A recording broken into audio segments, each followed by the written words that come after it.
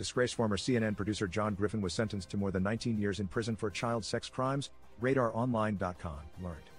Griffin was sentenced on Tuesday in Vermont just months after the fired producer pleaded guilty to coercing a 9-year-old girl into sexual activity.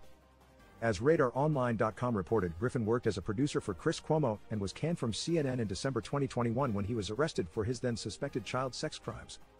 According to the 46-year-old's indictment, Griffin utilized the messaging applications Kik and Google Hangouts to persuade parents to allow him to train their daughters to be sexually submissive.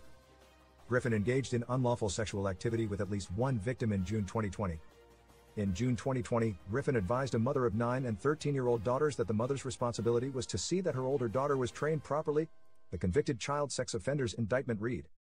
Griffin later transferred over $3,000 to the mother for plane tickets so the mother and her 9-year-old daughter could fly from Nevada to Boston's Logan Airport, the document continued. The mother and child flew to Boston in July of 2020, where Griffin picked them up in his Tesla and drove them to his Ludlow house. At the house, the daughter was directed to engage in, and did engage in, unlawful sexual activity. Griffin was fired from CNN the same day he was arrested. The network released a statement at the time announcing the launch of an investigation into the sex crime allegations. "We take the charges against Mr. Griffin incredibly seriously," the statement read. "We only learned of his arrest this afternoon and have suspended him pending investigation." Griffin's young victim reportedly appeared for the former CNN producer's sentencing hearing on Tuesday alongside her grandmother via video conference.